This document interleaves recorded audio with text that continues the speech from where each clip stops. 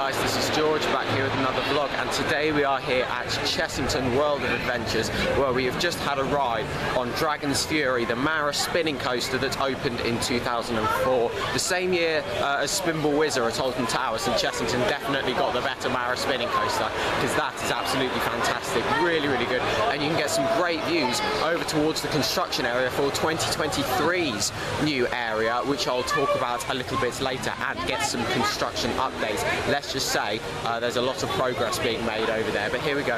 We're here at Jungle Bus now, which is testing. Can't currently go on it. Here we go. I'm not too sure what's going on with this because it's been removed from the app. So could that suggest that the ride's going? Who knows? I guess we'll find out. So here we are in Forbidden Kingdom at Croc Drop. This is where Ramesses Revenge used to stand, and of course last year Croc Drop opened in its place, and yeah, this is a really good fit for Chessington. It's been really successful here, except for the fact that it doesn't seem to be spinning quite often, so I don't think it's going to be spinning today. And I've never actually ridden this. I was here last year, but it had a massive queue and it kept breaking down last time I was here. So today's going to be the day where I'm actually going to get to ride it, and it's currently advertised as a 15-minute queue, so let's go. So guys, Croc Drop is back spinning again. It has most of its life so far. It's not been spinning, so it's not been the most reliable ride, but it is back spinning again. I didn't know that, so here we go. Let's go for a ride.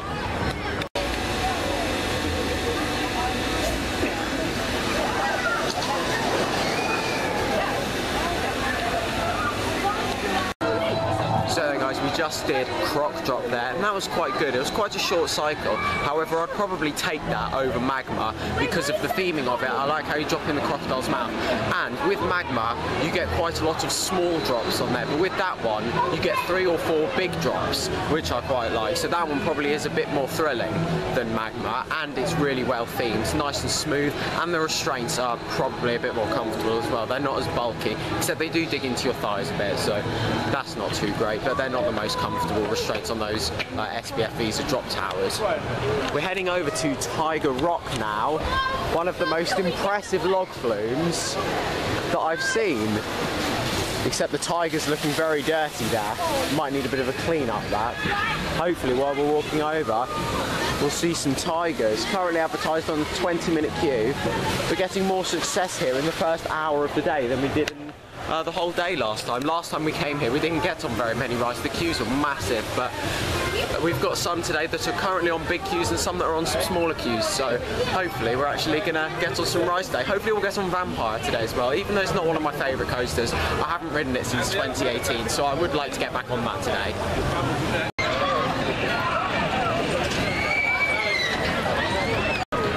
So in 2023, Chessington are going to be opening a brand new themed area called the World of Jumanji, and we're about to get a construction update here because supports are on site for this brand new roller coaster. If you can see through there, you should be able to just about see through there.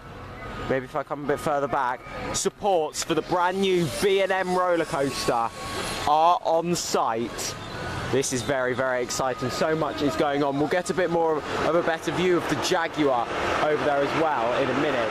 So basically what we know about this area so far, there's going to be 3 rides in this area, the standouts being a B&M shuttle wing coaster that's going to feature a launch, it's going to feature an inversion, and of course it is a shuttle coaster, which we've never seen B&M do before. This is B&M's first shuttle coaster. This is very unique, not just for Chessington, but for the world. We've never seen a shuttle wing coaster, and also we haven't seen B&M even attempt many launches either. There are currently 3 B&M coasters that feature a launch, so there's not very many. B&M aren't known for their launches, but here's the construction wall for it. As you can see, World of Jumanji is about to get real, coming spring 2023, and that Jaguar over there is going to, it's a 55-foot tall Jaguar structure that the coaster is going to spiral around. It'll then stop going up to through that spiral, and then it will roll back and go through the rest of the course backwards.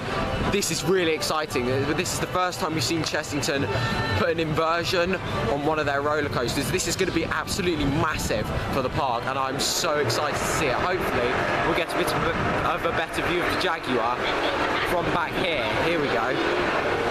As you can see over there, there is the 55-foot tall Jaguar shrine that the coaster is going to spiral around. It's going to be very impressive. It's going to be an incredible area. So as you can see over there, that red structure over there is going to be the station for the brand new wing coaster.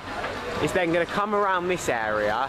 The entrance is going to be somewhere over there, which is where the inversion is going to be. You can see footers for the coaster through this fence as well. So it's going to come around the edge of the area, over to the Jaguar shrine, spiral around it, and then go back through the course backwards, which is going to be very exciting. The only thing with this coaster is, of course, with it being a shuttle coaster, it can only run the one train. And Chessington is a park that gets big crowds, so the throughput might not be great on this. It has caused a lot of concern about the throughput and how big the queues are going to get for this, but hopefully something will be resolved to be able to sort that out. With the fact there's a wing coaster as well, wing coasters do have a decent capacity, so hopefully that will help with this new coaster.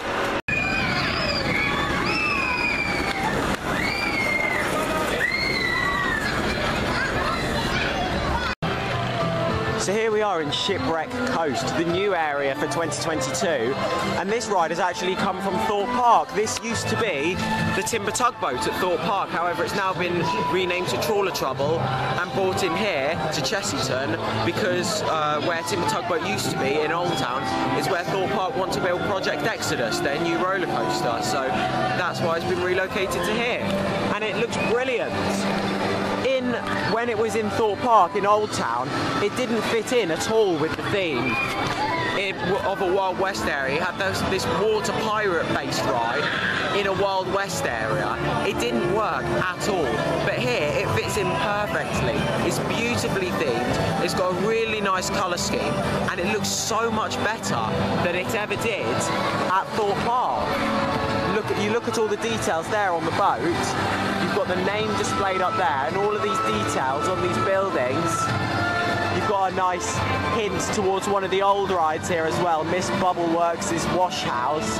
Of course, Bubbleworks used to be where it used to be the Gruffalo, and then it got rethemed. So yeah, there's some really nice details, and then of course you've got Sea Storm over there. That's been here for a while. However, it's just had quite a big refurbishment. And then there's also another new ride in here as well, called Barrel Bailout, which we'll go and have a look at later.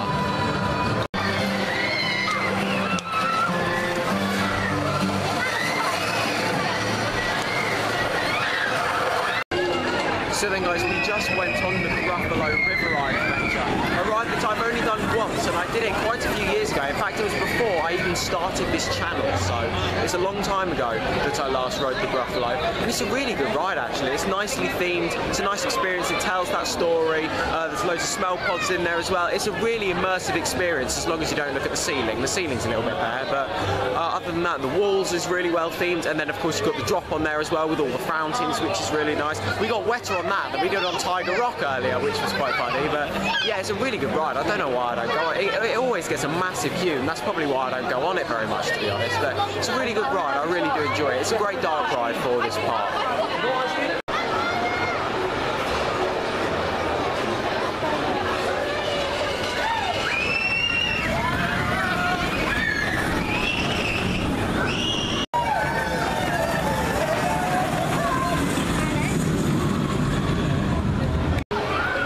So I just had a ride there on Vampire for my first time since 2018, and yeah, it's alright. It's quite rough. It's an old coaster, granted, so it is going to be a bit rough. However, I have been on coasters that are a lot older than that are smoother. It is definitely less boring than I remembered it to be. I remembered it to be really slow and boring, a bit like Iron Dragon at Cedar Point. It's definitely a lot more intense than I remembered it to be. However, it's still quite forceless. It's not very interesting. It's quite quick, and it's quite rough and painful as well. It's not one of my favourite coasters. In fact, it's probably quite low down in my rankings, but it was good to get back on there again after a few years.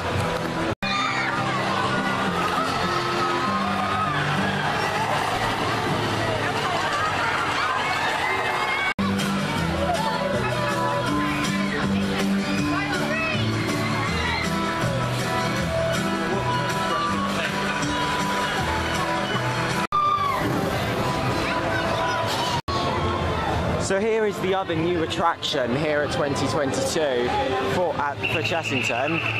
It's Barrel Bailout. So this is a Zamperla Water Mania. This was brand new. This wasn't relocated from anywhere. This was brand new for the park.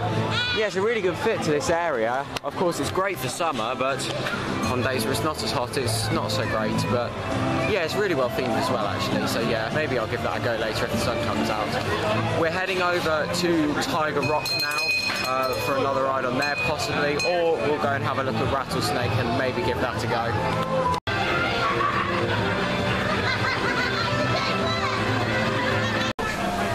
Attempting to have a ride on Toon Blaster now. We've just gone walking around the queue and there's so many different ways you can go. It's literally a maze around here. We've just gone round in a massive loop, so I'm going to try and go in a different direction. Is this right? Oh. This looks like a fire exit. Is this a fire exit? Every way seems to look like a fire exit, so let's have a look at the paw prints. Yeah, that's the wrong way. That's where we walked up the queue line. This is literally a maze. I don't know where to go. And I've lost everyone as well. So, oh my god. I guess we go down here then. Oh, yep, here we go. It's where I thought we needed to go in the first place. Okay, right. So hopefully, it's not going to be a big queue. It had a refurb a couple of years ago, so I'm expecting it to be quite good. To use their scientific name, Camelopardalis. They got their name because they look like a cross between a camel and a leopard. Put the two together and you get Camelopardalis. In the wild, the giraffe population has dropped by 40% in the past 30 years due to poaching and habitat loss. The Chessington Conservation Fund supports giraffe conservation by funding scientific 5 years in the wild and can grow as tall as 6 metres. That's 18 feet. That's as tall as a house. Yes, breeding program to help re-establish the species in North Africa. Oh, that's good news. Look around, adventurers, and you might be able to see some antelope with white blades on their faces.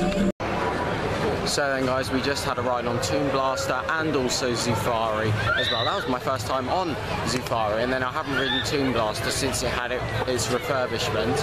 And yeah, they were both really good rides. Unfortunately, Zufari was quite short. I was expecting it to be a lot longer, and the cave wasn't working as well, but I knew about that. The cave hasn't been working for a while, but I was expecting it to be a bit longer.